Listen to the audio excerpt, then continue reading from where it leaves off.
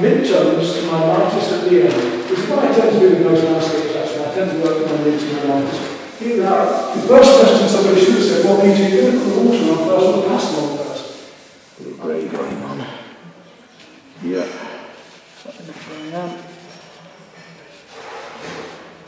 Fairly dark, messy colours. It's going to just disappear into almost a blob of mess at first. But we'll soon bring it back again. Different ways of working, different horses for courses. Now the brushes that I'm going to be using, you watercolourists will know most of them. Often I work over a coloured ground, so I usually keep a light coloured watercolour pencil in as well, because I work over dark grounds and so on. If I was doing something like this in acrylics down there, I might well have a dark ground, deep purple ground or deep blue ground. You can work over it so that that glows through. The rake brushes, which we're going to use today, and you can get cone brushes which are much finer. You buy them by the set. Toothbrushes also useful for texture. Most of the time I use a large Pro Art oval nut. I want to show you what can happen with water. Right, this is going to quite surprise you, I reckon. But look how fluid it becomes. Whack the water on. You can put more than one coat on. We can put one coat over another. We can wet back into it whenever we want. It will re-wet. You can start to get textures straight away with the edge of the trees here. And I'm going to work into this, and I'm going to make it much, much stronger than this. Coming up through here, the light bit first, let it flood. And it's so fluid, it's almost like oil paint. Look, I can go in there with my fingers and I can move it around. It's a lovely, fluid, liquid way to work, and you wouldn't expect it to be that. So anytime I want, I can go back in with the brush, I can work in with the brush, I can texture with the brush, and that's the point. Whereas with the big pastels, it's quite hard to do a fine line, isn't it? I can now draw into this whenever I want, look, with a brush. Pastel, and it dries like pastel. Remember that pastel works by the small grains of pigment reflecting light. If you fix pastel with fixative, it kills it. I don't use fixative at all anymore. It knocks that brilliance of the whites down. As long as you've shaken your pastel well off, as long as you never lay them face down, make sure that all the dust is clear. Okay, gradually you might get a bit coming off onto the bottom of the mount, but make sure you use double mounts. Make sure that you leave them on their backs. I'm going to deliberately come back with a second coat of grey. I want that a little bit heavier yet. And even now I can start to work that grey into here. I can start to put the lights over the darks. And that's still damp, isn't it? Look at this grassy area here. Let's take that real dark blue that I have, and I'm going to wet this dark blue area. There we are, it's fairly wet now. Take my rake brush, wet it a bit, and I can start to make grass effects immediately, look. Or I can use the tip of that brush or a round brush to come in there with bigger pieces, and I can drag those out. So already we can do quite fine and detailed work. But I tell you, very, very dark. I'm just going to go to my medium tones at first and gradually work these darks up before I come back to the lights. The reverse is, of course, a sunrise or sunset when you get the warms in the background and the cools in the foreground. But normally it's warm, cooler, cooler, cooler. Normally it's in focus, more out of focus, more out of focus. Like making a cake. Every rule is there to be broken. There's not one rule for everything. I don't come and say this is the way to do it. I've come here to say this is a way to do it. Watch. Hopefully you'll enjoy. You can try. And hopefully you'll gain something from this. Back in with the deep blues. Use the water again until I'm happy that I've got an undercoat that I want.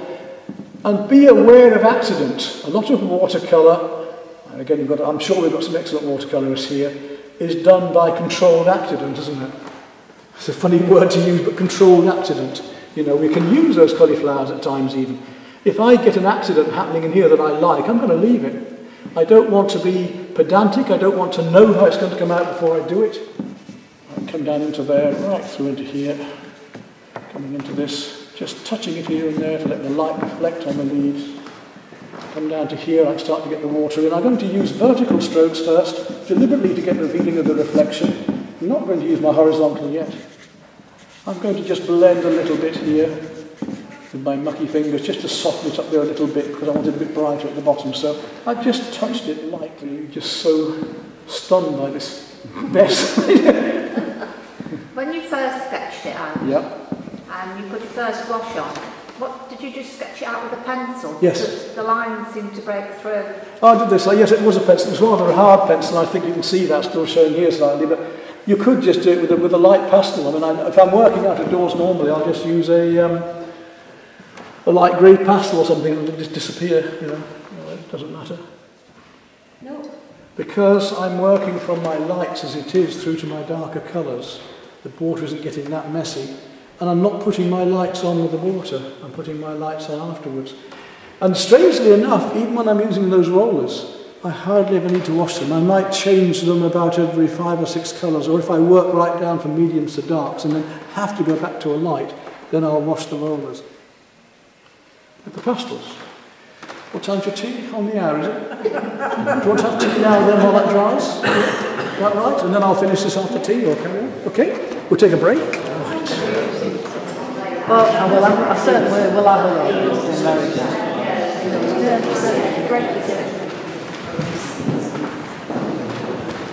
You can see I'm starting to put in the highlights. Now what I've done is something that might have seemed quite light at first, or sorry, quite dark at first, will now seem lighter because I put some darker colours in. It's very deep purple. So now I've got to the stage where I'm playing with all of these highlights. As I said, I'm painting with light. I can suddenly come into here and I can say, oh, yes, I want my bits of sunlight catching here now into these. And I can do the textures, and I'm making marks about the thing I'm doing.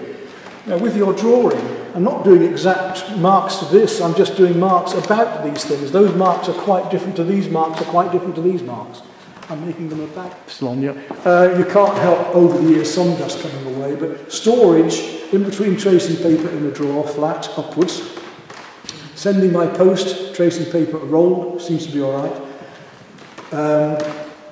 Sending mounted works with glass more difficult because it does bash them, and then you're going to get some dust going down. Can't be finger marks. You haven't put cellophane over your work. As soon as I mount my work, I cover it in cellophane. And that little bit of cream, although it hardly shows as cream, is different to this. And if I did the same with a very light blue to sparkle, if I can find myself a light blue, there we are. It will play against the pinks and the creams. And the creams. So one colour playing against the other can even give a sparkle and ripple of water. When I'd done the waves in that, there's no pure white anywhere. That's a bit of fun. Let's use a bit of flashback. Now this is a harder pastel. This is one of the inscribes.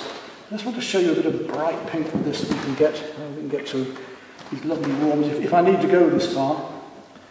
Because now the paper is dry, it doesn't cut into it. So I would use these now, but I would not use them with water to mix. That's what I wanted, that's what I was after. So I'm going to just drag those down and soften them a little bit between being hard and soft. My fingers are just touching parts of it, not all of it. And the gestural marks I'm making now for that moving water. Quite different to the earlier ones. The smoother ones here are quite different. Yeah, we've got to have fun. Painting it's got to be fun. It's not just for the money. You've got to loosen up and just enjoy. And I remember Hazel so saying the same, you know, or occasionally on a watercolour challenge or something. Somebody can see if somebody's actually enjoying it. And I mean, there comes a time when I almost forget you're there. If I'm really enjoying myself doing a bit of painting, I'll just get going on this and I'm away. And 5 or 10 minutes for you, because I don't need to do much more. And for me, I will have about done anyway. One colour comes into another. It's not blue sky, green grass, brown trees, blue water. The overall light is a blue cream, and I've got to bring that through everything. So I'm starting to bring some colours through into almost everywhere and other things. What do you think about focal points? I get a bit irritated about that, but the amount of over the years, I can only think of 4 or 5, but you haven't got a focal point in your picture, and the picture's a great big X going up the river. You think, well, what the hell is that? I haven't particularly got it here. I mean, that takes the eye, what I'm leading through is back to here. I suppose about there would be focal, somewhere here on this little bit.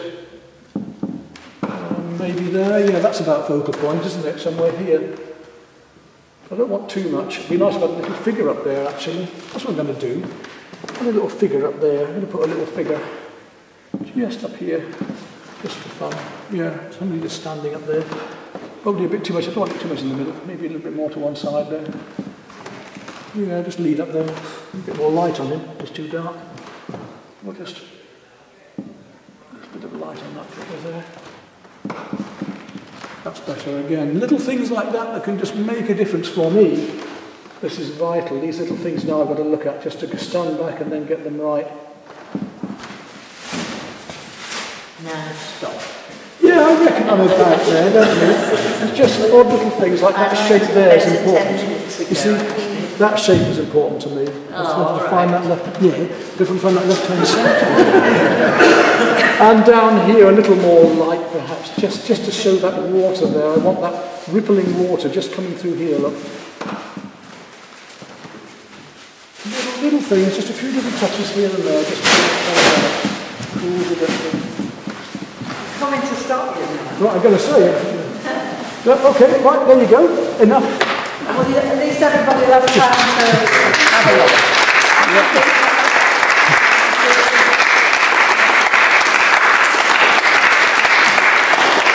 So I'll have this up on YouTube in about a day, or even tonight. Enjoy it. Yeah. Something different, isn't it? Like the Friday. Yeah. Absolutely lovely.